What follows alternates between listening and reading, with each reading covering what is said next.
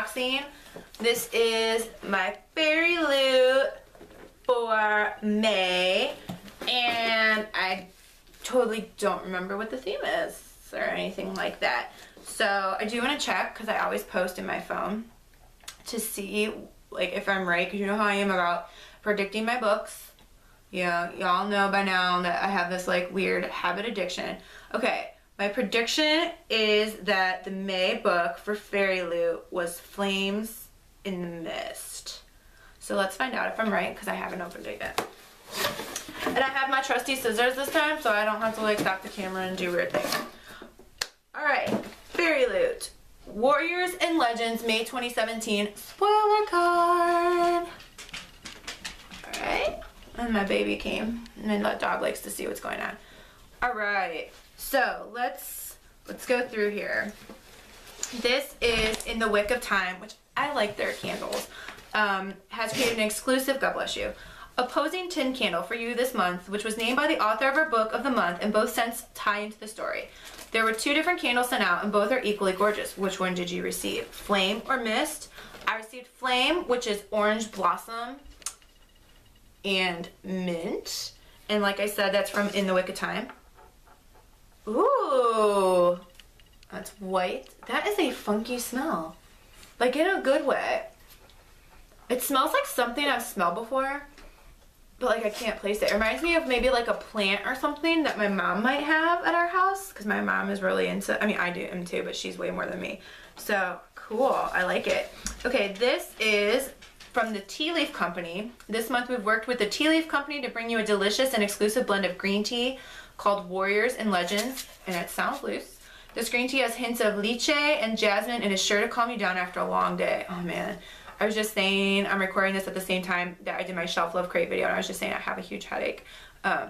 So I think that this would probably be perfect. And that tin, the tin is so cool. And then on the back it says, this tea is a celebration of Chinese history and heroism. And it tells you how to properly brew it. And it says, the flower that blooms in adversity is the most beautiful of all. And it's a special Fairyloot limited edition tea. So again, that was the Warriors and Legend tea from the Tea Leaf Company. I love how like the labels and stuff are color coordinated. I'm a little OCD, in case you haven't been able to tell from my videos, and that kind of makes it better. I'm so happy for one of these items, because I'll tell you when I get to it. Okay, what else do we have here? No warrior would be fully equipped without their trusty quill to sign battle treaties, right? Well, the metallic feather pen brought to you by Flora's Wonder Emporium isn't quite a quill, but it'll save you from getting ink stains during battle. I have been wanting, and isn't it such a like trivial thing? It's like so silly. I've been wanting one of these pens for like my Bookstagram photos forever, and all the ones on Amazon come from like really far away. And have like really crazy shipping times, and now I don't have to get one because I just got one in my Fairyloot, so I'm really happy for this quill pen from Flora's Wonder Emporium. Super exciting. These are awesome as well. If you have never owned any warrior themed socks, you now do. We have included Celtic socks brought to you exclusively by Fairyloot. This design has a Celtic knot pattern, which was a form of decorative Celtic art. I'm Irish, like a whole lot of, so I'm totally down with these socks for sure. Celtic warriors are fearless, skilled, and deadly, and it's believed that women fought too. Darn tootin'. Actually, I can. Let's open these bad boys up all the way. I have scissors.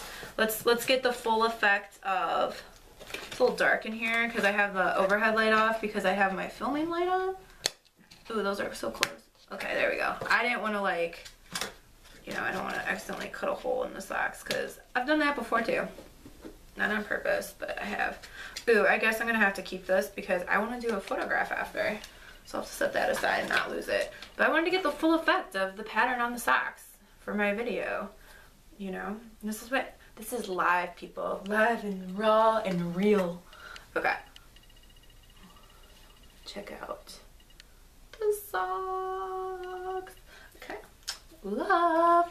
Love, love. Just keep giving me stuff I love, Fairyloot. Just keep doing it. Okay, next is this, which I love this brand because I've ordered from them before. We have collaborated with the talented people at Ink and Wonder, who have created an Exclusive one ring wood bookmark for you. This gorgeous bookmark is made from sustainably sourced wood and features a quote from Lord of the Rings. One ring to rule them all. And this is Ink and Wonder. They are not, like they are on Etsy, but their shop is its own website. So it is inkandwonder.com.au because they're Australian. If you'd like to see the thinness of the bookmark. Okay. Keep it coming. Keep it coming. All right. This is, ever wondered about all the different mythology in the world? Well, now you don't have to. We've included World Mythology in Bite-Sized Chunks by Mark Daniels, which gives a brief introduction to some of the world's myths. And I love the Ankh. I've wanted an Ankh tattoo since I was a teenager, and I've just never gotten it. I have a whole bunch of tattoos. I just never have gotten that one. I love the idea and the belief of eternal life, and it's cool. I dig. So, untangling the complex web of deities, monsters, and myth, this is the perfect primer to world mythology and its extraordinary impact on cultures past and present. This fascinating guide reveals all the intriguing stories behind the titans and creatures, gods and goddesses, heroes, and traditions of legend from around the world in easily digestible bite-sized chunk. And little surprise that the book I'm going to be working on for Camp NaNoWriMo and NaNoWriMo is going to be a modern retelling of a Greek myth story. So I will probably find this very helpful. Alright, let's see what else. I'm getting close to the end. I can feel it. Okay. Looks like there is a sample, a first chapter sampler for Neondel, the Red Abbey Chronicles, out now. I have not heard of this. Perhaps you have. It has an awesome map in the sampler, though, that's for sure. Love a map. This is the cover. Probably pronouncing it wrong.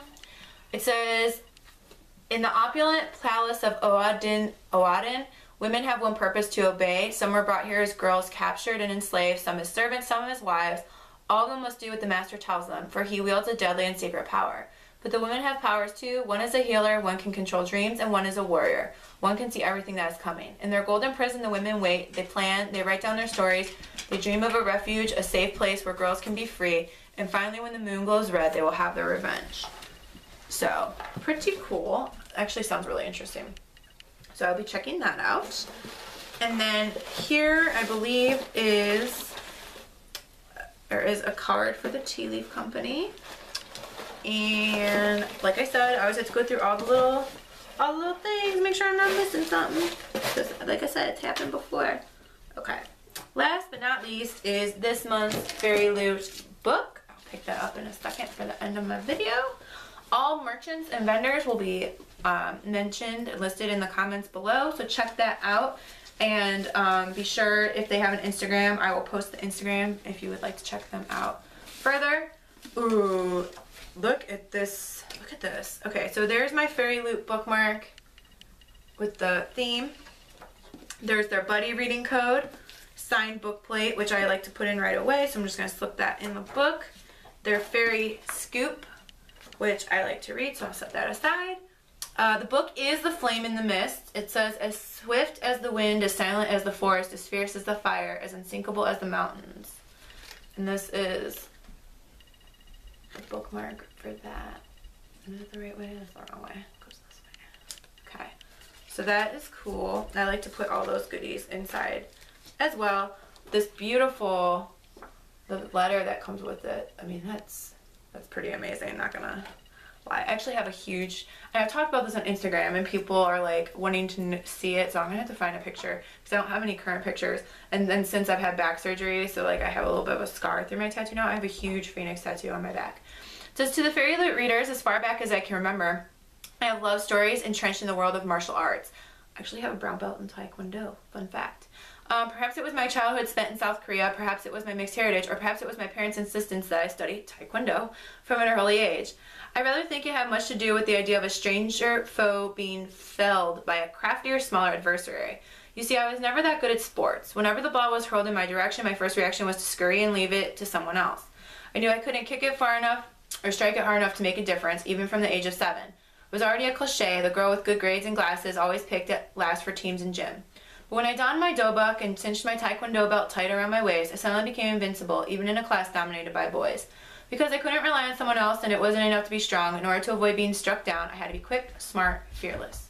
Flame in the Mist is the story of Mariko, a girl who knows her strengths but has never before been challenged to face her weaknesses. When I wrote her, I pictured my brilliant younger sister, a scientist with numerous awards to her name. Hermione Granger, with her books and her wit and her unceasing fount of knowledge.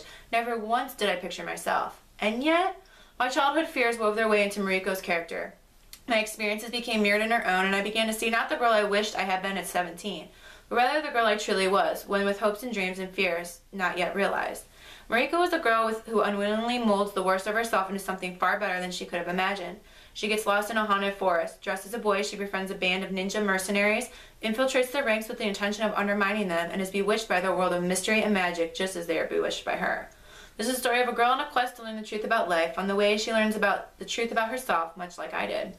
I hope you love Mariko as much as I love her, and I hope this book transports you to her world, so that you can laugh with her, cry with her, feel the kiss of rain against her cheek. Mostly, I hope you feel the courage she doesn't even know she has, the courage that lies deep within us all. Warmest regards, Renee.